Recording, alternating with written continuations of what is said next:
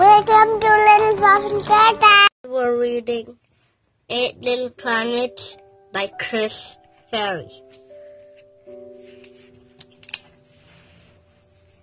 8 little planets going around the sun. Could these little planets be having much fun? 8 little planets with the sun at the center. Does each one wish it were a little bit better? Old, slow Neptune looks a bit behind. Orbiting the sun takes an awful long time.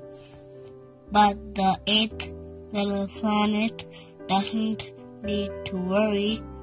It spins on its axis in a really big hurry. See, Uranus seems really quiet, shy. Looks a bit weird, spinning on one side. But the 7th little planet still feels bold. It is pretty cool to be the most cooled.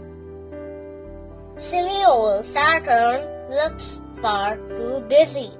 All those moonlets should make a planet dizzy. But the 6th little planet loves all those things. They help give the planet such beautiful rings.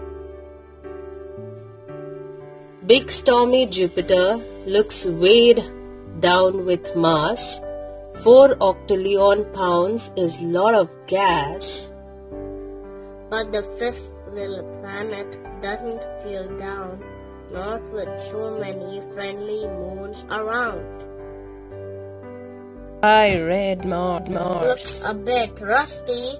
All those storms can make a planet dusty. But the 4th little planet never sheds a tear. It has the tallest mountain of any planet here. Pale blue Earth should be filled with strife. It must be hard being home to all this life. But the 3rd little planet doesn't feel tense. It is quiet, proud to be the most dense. Fiery Venus must feel rather fraught. 900-degree temperature sure are hot. 2nd little planet never cries. It loves being the brightest planet in the sky. Superfast Mercury could sing a sad tune. It must get lonely without any moons.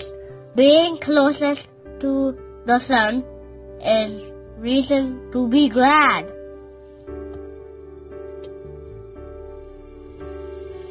8 little planets with the sun at the center. Proud to be unique, nothing could be better.